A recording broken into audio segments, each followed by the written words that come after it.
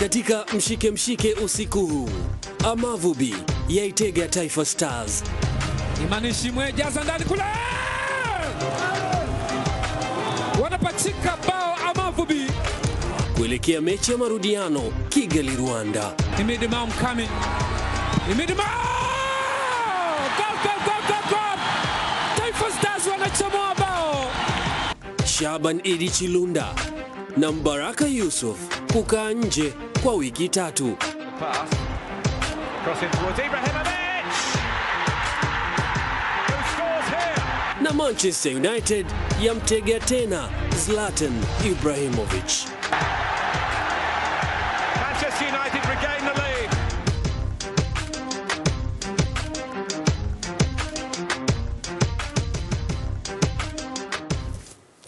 Na tumai haujambo kabisa, endelea kuangalia Azam TV popote pale ulipo. Mimi naitwa Ahmed Abdallah, nukaribishe viwanjani kwenye michezo kule inapopatikana, tuwe sote kuweza kujuzana habari za hapa na pale kuanzia mwanzo mpaka mwisho, tukiwa tunapewa nguvu na maji ya uhai kutoka Baresa Food Products. Tuwe sote kwa pamoja.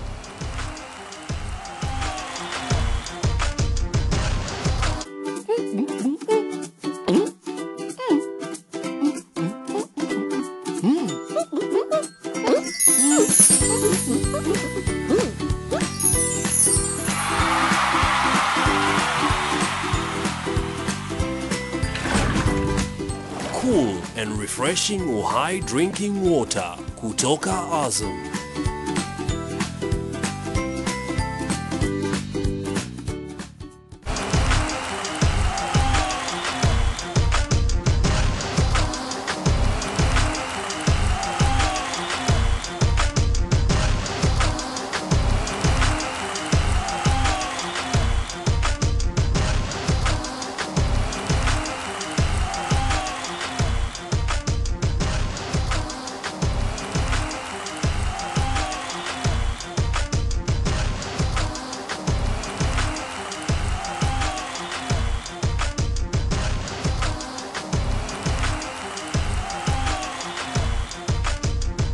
Unaangalia Azam TV, huu ni mshike viwanjani. Jina langu ni Ahmed Abdallah. Timu ya taifa ya soka ya Tanzania Taifa Stars imeanza vibaya kampeni za kuwania tiketi ya fainali za ubingwa wa mataifa ya Afrika CHAN zinazohusisha wachezaji wanaocheza nchini mwao pekee baada ya kulazimishwa sare ya bao 1-1 na Rwanda katika mchezo wa kwanza wa raundi ya kwanza ya mtuano katika dimba la CCM Kirumba jijini Mwanza hii leo. Tupate taarifa zaidi. Dominic Savio Nshuti alianza kuifungia Amavubi dakika ya 17 akitelezea cross ya Emmanuel Imanishimwe kumtungua kipa bora wa ligi kuu ya Vodacom Tanzania bara Aishi Salum Manula anayehamia Simba kutoka Azam zote za Dar es Salaam. Wanaondoka. Imanishimwe jaza ndani kule. Wanapachika bao Amavubi. Rwanda waliutumia mwanya wa Tanzania kucheza pungufu ya wachezaji wawili kwa zaidi ya dakika moja kutokana na beki Shomari Kapombe kuwa nje baada ya kutolewa kwa Machela kufuatia kuumia na winga Shiza Kichuya kwa chini akiugulia maumivu kufanya shambulizi la haraka kupata bao lao. Kapombe aliumia tangu dakika ya 4 baada ya kuchezewa rafu na Miko Justin, lakini pamoja na kulazimisha kuendelea kucheza akashindwa na kutolewa kwa Machela dakika ya 16. Hata hivyo, benchi la ufundi la Stars chini ya kocha Salum Shaban Mayanga likachelewa kuziba nafasi iliyoachwa wazi na Kapombe hadi Rwanda wakaitumia kupata bao la kuongoza, ndipo akaingizwa Boniface Maganga dakika ya 18. Taifa Stars wakasawazisha bao hilo kupitia kwa nahodha Ibrahimović maarufu kama Ninja dakika 34 aliyefunga kwa penati iliyotolewa na refa aliye Michael James kutoka Sudani Kusini baada ya Rukogoza Aimebo kuunawa mpira uliopigwa na beki Gadiel Michael dakika 32. Aliye Michael James kutoka Sudani Kusini anaamuru mkwaju wa penalty akitoa kadi ya njano. Rwanda walipoteza muda kidogo kwa kumzonga refa kabla ya kutulia na kuruhusu adhabu hiyo ipigwe. Ibrahimović coming. Ibrahimović! Goal! Taifa Stars wanachomoa bao. Ibrahimović coming Ninja. Matokeo hayo yanamaanisha Taifa Stars italazimika kwenda kushinda ugenini mjini Kigali Julai 22 ili kusonga mbele katika kuwania tiketi ya CHAN mwakani nchini Kenya, ambako itamenyana na mshindi kati ya Sudani Kusini na Uganda zilizotoka sare ya bila kufungana hapo jana mjini Juba. Na baada ya mchezo huo, kocha Mwingereza wa Rwanda Anton Hey alisema, It's not over yet. We know we have another 90 minutes to go at least. Tunafahamu mchezo haujaisha. Bado tuna dakika nyingine 90. Tunajitayarisha vyema. Unafahamu matatizo tuliyokutana nayo kabla. Wachezaji hawakulala kwa siku 2. Ninajivunia sana wachezaji wangu. Na sasa tunarudi nyumbani tukapumzike na kujiandaa kwa Jumamosi ijayo. Halafu tunaweza kuvuka kwenye hatua inayofuata. And then we might proceed to the next round. Kwa upande wake nahodha wa Tanzania Himidi Mao naye akatoa neno. Inamaanisha ni kazi ngumu kwa tunapokwenda, kwa sababu kwa kawaida unataka upate ushindi kwenye uwanja wa nyumbani. Usipopata hivyo ina maana inabidi ufanye kazi mara 2 unaofanya nyumbani kuweza kupata ushindi away. Nafikiri tulivyo concede goal la kwanza, kila kitu kabadilika kuanzia pale. Hata game plan ikabidi ibadilike, kwa sababu lengo letu lilikuwa si kushinda goli nyingi kati tutavoweza, lakini kama wapinzani upata goli ina maana game nzima ikabadilika kuanzia pale. Kwa hiyo tukaanza kitu kipi ambacho tukiplan tangu tunaanza kucheza game. Kusema kweli uwanja sio mzuri, lakini hatuna jinsi, ndio sehemu tumeletwa tupambane, hatuna jinsi, inabidi tupambane sehemu yoyote. Mchezo huo wa Tanzania dhidi ya Rwanda ndivyo ulivyokamilika hivyo kwa matokeo ya bao 1-1. Na hivi sasa studio nimkaribishe Said Maulid SMG, anaweza kufahamika hivyo na wale wapenzi wa soka. Alikuwa mchezaji wa zamani wa timu ya taifa ya Tanzania, lakini vile Dar es Salaam Young Africans. Said Maulid SMG, karibu sana. Asante. Kwema kabisa. Asante. Wewe ni miongoni mwa Tanzania ambao wameutazama mchezo huu kwa makini kabisa kuanzia mwanzo mpaka pale ambapo umetimia. Matokeo ya bao 1-1 yanaiweka Tanzania katika nafasi gani kuelekea katika mchezo wa marudiano kule Rwanda? Ya, labda tusipepese macho, lakini Watanzania inabidi wafanye kazi ya ziada. Timu yetu ya taifa kwa kweli leo imetuangusha baada ya kuwa kwamba watu walikuwa na matumaini baada ya kufanya vizuri katika mashindano ya Kosafa. Naamini kwamba watu wengi walikuwa na matumaini kwamba timu ya taifa itaweza kufanya vizuri. Lakini kilichotokea uwanjani kimekuwa kidogo kama kimetukatisha tamaa, lakini nasema kwamba bado wana nafasi ya kuweza kusahihisha makosa ambayo yametokea katika mchezo huu wa leo na wakafanya vizuri hata huko Kigali, Rwanda. Mwalimu Salum Mayanga ana rekodi mbaya mpaka kufikia hivi sasa. Huu ukiwa ni mchezo wa 9 na amepoteza mchezo mmoja. Itafahamika alipoteza mchezo wa awali kabisa kule katika michuano ya Kosafa. Anaelekea katika mchezo mwingine wa marejeano. Ni kipi hasa ambacho Tanzania wanatakiwa kukifanya hususan ndani ya uwanja ili kuweza kufanikisha? Tumeona maumbo ya wachezaji wa Rwanda, tumeona uwezo wao, lakini na mbinu ambazo wametumia ni wachezaji ambao wanapoteza muda pale ambapo wanahitaji kufanya hivyo. Nini hasa ambacho kiufundi wanatakiwa kufanya? Nafikiri kiufundi inabidi tutumie sana mipira ya chini.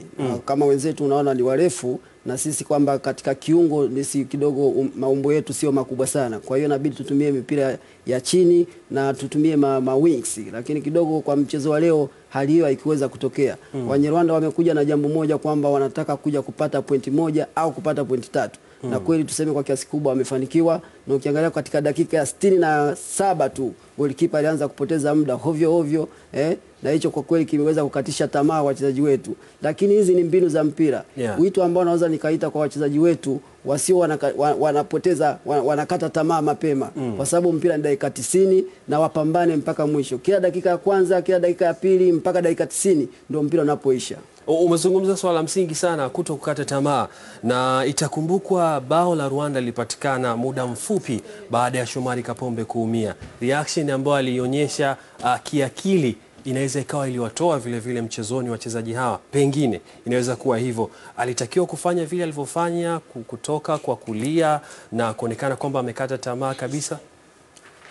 Nafikiri kwamba wachezaji wetu wawe kidogo professional kwamba mchezo wa mpira chochote kinaweza kutokea. Kama kuumia ni swala ambalo ni la kawaida, sana tu angeweza kuumiza nimeumia basi anayeingia, na uzuri kabisa mtu ambaye ameziba nafasi yake ameweza kuifiti vizuri bila matatizo yote. Kwa hiyo kile kidogo inakuwa kama inakatisha tamaa wachezaji ambao wamekuwa wamebaki mle uwanjani. Kwa kweli wachezaji wetu lazima wajifunze katika mambo ambayo yanakuwa yanatokea uwanjani. Kwa hiyo kwa namna moja ama nyingine wao umeshakuwa mchezaji, ile ilikuwa inaweza ikawa iliweza kushusha hata morali ya wachezaji. Nafikiri wengi walikuwa kama wamekata tamaa kabisa, na ukiona kwamba hata Amavubi nao wametumia mwanya huo, kupata goli. Wakati yani sisi tulikuwa hatujakaa vizuri yani.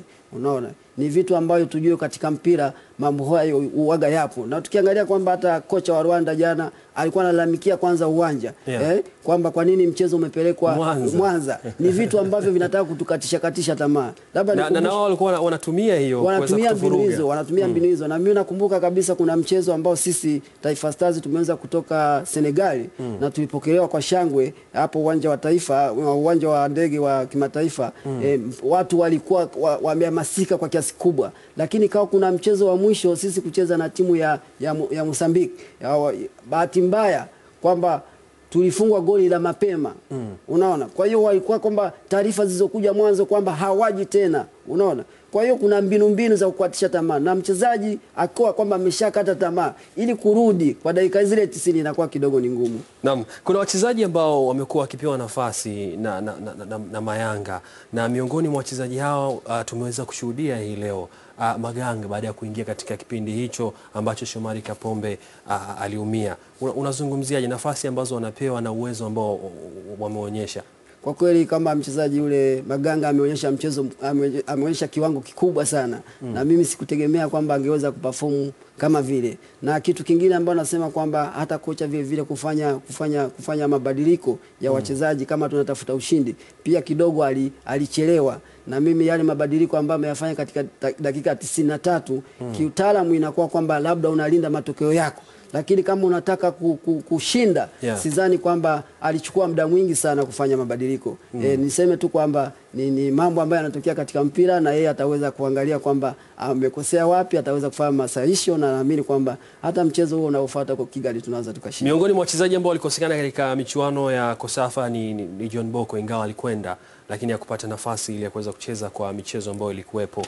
Leo amecheza na tunafahamu ni aina gani ya mshambuliaji. Anahitaji wakati mwingine kuwa na viungo ambao wanaweza kumlisha. Hilo wao lilionaje? John Boko alikuwa na kazi kubwa sana. Na ukiangalia kwamba walinzi wa Rwanda walikuwa nasimama 4, 3 kwa yeye peke yake. Na nilikuwa nategemea kwamba information ambayo tulikuwa tumecheza kwamba John Boko asimame peke yake pale mbele, kwamba viungo ndo watakuwa wanasaidia. Kwa sababu lengo letu si tupo nyumbani lazima tushinde. Na lazima yani tuataki zaidi ya kudefend. Lakini inaonekana kwamba John Boko akawa kama yupo mkiwa peke yake. Anaruka, anaweza anafika ule mpira, lakini hamna mtu anayemsaidia pale. Kwa kweli ni tatizo ambalo limeonekana, na naamini kwamba kama anavyosema mwalimu ataweza kuliangalia na kulifanyia marekebisho. Neno la kuambia vijana ama wachezaji wa timu ya taifa katika mchezo unaokuja? La kuambia kwamba huu dakika 90 zimeshapita na tumeshatoa draw ya 1-1, ni matokeo ambayo yameshapita. Ni history tayari. Kwa hiyo tufocus katika mechi inayofuata, na naamini kwamba wajiandae, waangalie makosa waliyofanya, wanaweza kufanya vizuri. Said Maulid SMG, nikushukuru sana. Asante sana. Kwa yule ambaye anakufahamu, hakika anafahamu kasi uliokuwa nayo. Naam. Shukrani sana. Bado tuko katika mshike viwanjani. Huyo alikuwa ni Said Maulid, mchezaji wa Dar es Salaam Young Africans wa zamani pamoja na timu ya taifa ya Tanzania. Mimi ni Ahmed Abdallah, huu ni mshike viwanjani. Tutarejea baada ya mapumziko.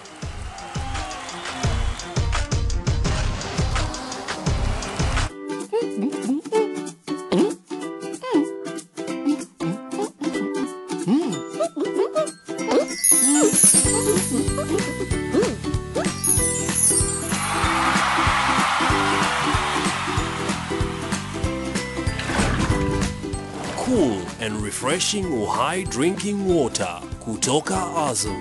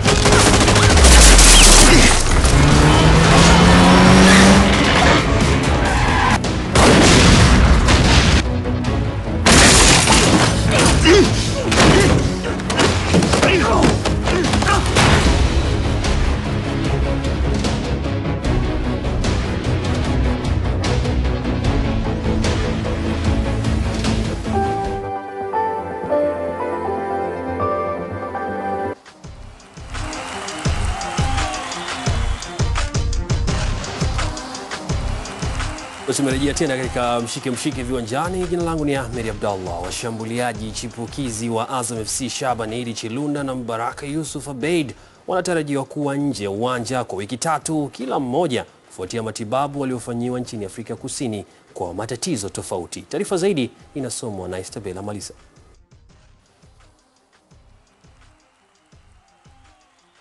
Daktari mkuu wa Azam FC Mwanandi Mwankemwa amesema hayo leo jijini Dar es Salaam kuwa wachezaji hao walipata matatizo hayo wakiwa kwenye kikosi cha timu ya Taifa Stars kwenye michuano ya kombe la Kosafa wiki 2 zilizopita nchini humo na kulazimika kubaki Afrika Kusini kwa uchunguzi zaidi. Mwankemwa amesema wawili hao walifanyiwa uchunguzi katika hospitali ya Moelmedi iliyoko Pretoria, Afrika Kusini, na daktari bingwa wa tiba za michezo na za kawaida amebaini Idi amechanika misuli miwili ya paja na Mbaraka anasumbuliwa na ngiri. Wakati Mbaraka ni mchezaji mpya kabisa aliyesajiliwa dirisha hili kutoka Kagera Sugar ya Bukoba, na Shabani Idi ni chipukizi aliyepandishwa kutoka timu ya vijana ya Azam FC msimu uliopita. Tayari Azam FC imeanza maandalizi ya msimu mpya, na kwa mujibu wa Mwankemwa, wachezaji wengine wote wako vizuri na wanaendelea na mazoezi uwanja wa Azam Complex Chamazi jijini Dar es Salaam. Siku moja baada ya kumtangaza Dismas Ten kuwa mkuu wa idara ya habari na mawasiliano, klabu ya Yanga imemwongeza mkataba mkurugenzi wake wa fedha Mbaraka Yusuph baada ya kufanya kazi nzuri kipindi alipokuwa katika klabu hiyo. Taarifa zaidi inasomwa na Fatma Chikawe. Baraka, kijana mdogo tu wa umri wa miaka 31, amesaini mkataba wa miaka 2 leo kuendelea kuitumikia idara ya fedha ya Yanga kama kiongozi mkuu, huku akishukuru klabu kwa uaminifu wake kwake.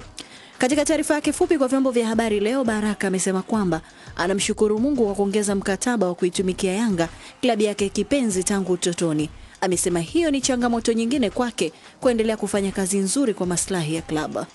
Mbaraka Yusuph aliajiriwa Yanga Desemba mwaka 2014 kama mkurugenzi wa fedha chini ya katibu mkuu Beno Njovu, ambaye baadaye aliondoka na nafasi yake kuchukuliwa na Dr. Jonas Tiboroha. Hata hivyo, Tiboroha naye akaondolewa Januari mwaka jana na Mbaraka Yusuph akakaimu nafasi ya katibu mkuu Yanga hadi Januari mwaka huu alipompisha Charles Boniface Mkwasa, yeye akirejea kuongoza idara yake ya fedha.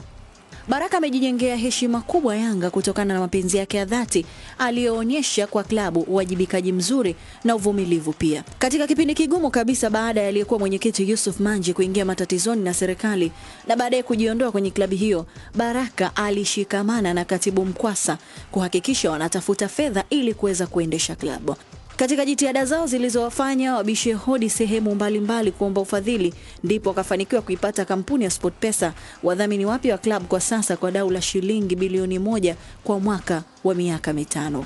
Bin Zuberi Sports Online inafahamu pia kwamba kwa juhudi za Baraka na Mkwasa, Yanga ipo katika hatua za mwishoni kukamilisha dili 2 za udhamini na kampuni nyingine tofauti nchini.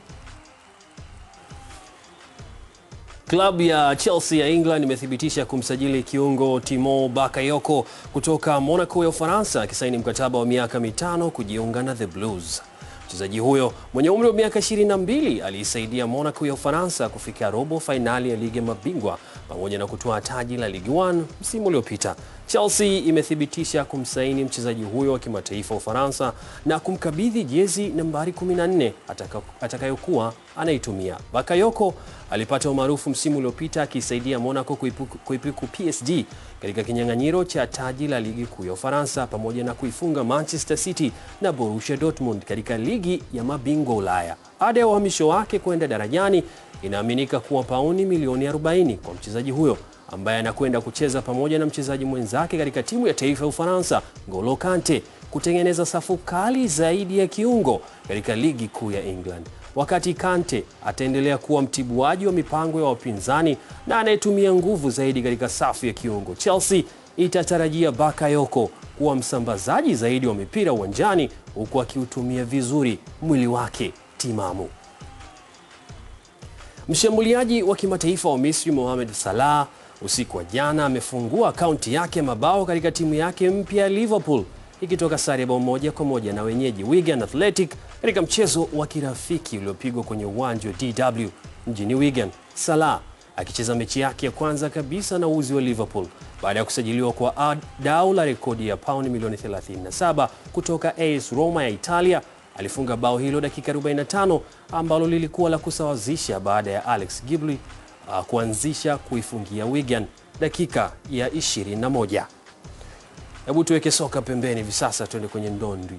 Mbwembwe na majigambo kuelekea pambano kali la ndondi za kulipwa kati ya bondia Floyd Mayweather na mbabe wa UFC Conor McGregor zimeendelea kwa wawili hao kutupiana vijembe katika show ya 4 ya promosheni ya pambano lao la Agosti 26 mwaka huu ukumbi wa T-Mobile Arena jijini Las Vegas, Marekani. Jana usiku Mayweather alimkandia mpinzani wake McGregor kwamba anavaa saa za bei poa. Kana kwamba hiyo haitoshi, mtu pesa akamwonyesha McGregor saa yenye thamani ya dola za Kimarekani milioni 1.4. Ikumbukwe juzi Mayweather alimwagia noti za dola za Kimarekani McGregor katika promosheni ya 3 ya pambano lao linalosubiriwa kwa hamu kubwa. Arsenal imeshinda mechi ya pili mfululizo katika ziara yake ya Australia baada ya leo kuifunga 3-1 Western Sydney Wanderers uwanja wa ANZ mjini Sydney. Mabao ya washika bunduki hao wa London imefungwa na Olivier Giroud, Aaron Ramsey na Mohamed El Neni, wakati la wenyeji likifungwa na Steven Lustika. Mshambuliaji mpya Alexander Lacazette alisajiliwa kwa pauni milioni 53 kutoka Lyon, Ufaransa. Leo alianza kwa mara ya kwanza lakini hakufunga. Mechi ya kwanza juzi, timu ya kocha Mfaransa Arsene Wenger ilishinda 2-0 dhidi ya Sydney FC na sasa itamenyana na Bayern Munich ya Ujerumani Julai 19 mjini Shanghai kule China. Kikosi cha Manchester United leo kimeendelea na mazoezi jijini Los Angeles kwa ajili ya kujiandaa na michezo ya kirafiki. Taarifa zaidi na Sheila Mkumba. Kikosi hicho cha United ambacho kimeweka kambi nchini Marekani kinaendelea kujifua katika uwanja wa Drake uliopo katika chuo cha UCLA. Kocha wa Manchester United Jose Mourinho amezungumzia kuhusu klabu yake kumpata mshambuliaji Lukaku ambaye ana imani atasaidia timu hiyo kutokana na kiwango kikubwa alichokionyesha msimu uliopita akiwa Everton. He's a striker. So normally strikers they score goals, and the reason why he is so important and he was ni mshambuliaji. Kwa kawaida mshambuliaji anafunga magoli, ndio sababu ya yeye kuwa muhimu sana. Ni vigumu kupata mtu sahihi kufanya alichokifanya kwenye ligi kuu kwa sababu iko wazi kuna washambuliaji wazuri kwenye mpira wa miguu, lakini EPL ina tabia ya kipekee na ngumu kwa washambuliaji na mara nyingine inahitaji muda mtu kuzoea. Lukaku amecheza EPL misimu 4 au 5 iliyopita. Sasa anakuja katika klabu akiwa na majukumu tofauti na alivyokuwa Everton au West Bromwich Albion. Na nadhani amekuja katika wakati muafaka wa kazi yake. Then Everton or West Bromwich Albion. And I think he comes in the right moment of his career. Mabingwa hao wa ligi ya Europa ratiba yao inaonyesha watakuwa na michezo 5 ya kirafiki, ikiwemo mechi dhidi ya Manchester City, Real Madrid na Barcelona ambao watacheza nao baadaye ndani ya mwezi huu. Tukibaki hapo Old Trafford, kocha wa Manchester United Jose Mourinho ameacha mlango wazi kwa mshambuliaji Zlatan Ibrahimović kuona kama kuna uwezekano wa kurudi tena katika timu hiyo. Taarifa zaidi na Mohamed. The pass. Crossing towards Ibrahimović. Who scores here? The man for the big occasion. Ibrahimović ambaye alifunga magoli 28 katika msimu wake wa kwanza akiwa Old Trafford aliumia goti la mguu wa kulia katika mchezo wa robo fainali wa Europa League dhidi ya Anderlecht mwezi Aprili mwaka huu. United haikumpa ofa ya kuongeza mkataba mpya nyota huyo wa Sweden, lakini wamemruhusu kuendelea kuwapo Carrington licha ya kuwa mkataba wake ulimalizika tangu Juni 30. United imemsaini Romelu Lukaku kwa pound milioni 75 kutoka Everton kuja kuziba nafasi ya Ibrahimović ambaye hawezi kuwa fiti mpaka mwishoni mwa mwaka huu, wakati atakuwa amefikisha umri wa miaka 36. Nyota huyo kwa sasa anahusishwa na kuhamia LA Galaxy ambao ndo mpinzani wa kwanza wa United saa chache zijazo katika ziara yao huko Marekani. Klabu ya Manchester City imekamilisha uhamisho wa beki Kyle Walker kutoka kwa wapinzani wa ligi kuu ya England Tottenham Hotspur kwa pauni milioni 54. Taarifa zaidi inasomwa na Fatma Nyangasa. Beki huyo wa kimataifa wa England amesaini mkataba wa miaka 5 kujiunga na timu ya uwanja wa Etihad na atakuwa akilipwa paundi 130 kwa wiki katika kikosi cha kocha Mspanyola Pep Guardiola.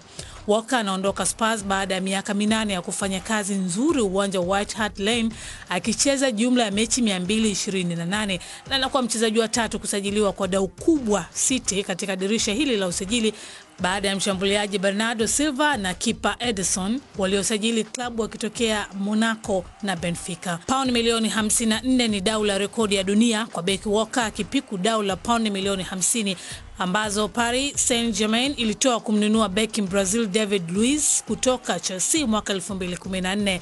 Walker pia anakuwa mchezaji ghali zaidi Muingereza kuwahi kutokea, akipiku rekodi iliyowekwa na Raheem Sterling aliposajiliwa na City pia kutoka Liverpool. City sasa ina wachezaji watatu ghali wa England kikosini mwake, mwingine akiwa ni John Stones mbali ya Walker na Sterling. Taarifa hiyo inatufikisha mwisho kabisa wa mshike viwanjani, lakini kwa taarifa ambayo ni tofauti na michezo iliyotufikia hivi punde inasema kuwa mkurugenzi wa idara ya habari maelezo Dr. Hassan Abbas ameteuliwa kuongoza kamati ya uchunguzi wa ufanisi katika mkataba baina ya shirika la utangazaji la taifa TBC na kampuni ya Star Times. Waziri wa habari, utamaduni, sanaa na michezo Dr. Harrison Mwakembe ameunda kamati ya wajumbe 10 kwa ajili ya uchunguzi huo. Taarifa iliyotolewa leo na kitengo cha mawasiliano cha Wizara ya Habari, Utamaduni, Sanaa na Michezo inaeleza kuwa wajumbe wengine wanaounda kamati hiyo kutoka upande wa Tanzania ni Kiando Evod kutoka Wizara ya Habari, Utamaduni, Sanaa na Michezo, Frederick Ntobi na mhandisi Andrew Kisaka, wote kutoka Mamlaka ya Mawasiliano Tanzania, na Mbwilo Kitujime kutoka TBC. Aidha, taarifa hiyo imeeleza kuwa majina ya wajumbe wengine 5 walioteuliwa kutoka upande wa China yatawasilishwa ili kukamilisha idadi ya wajumbe 10 wa kamati hiyo. Na hivyo ndivyo ambavyo tunamaliza mshike viwanjani. Mimi naitwa Ahmed Abdallah, nikutakie tu utazamaji mzuri wa vipindi vya Azam TV.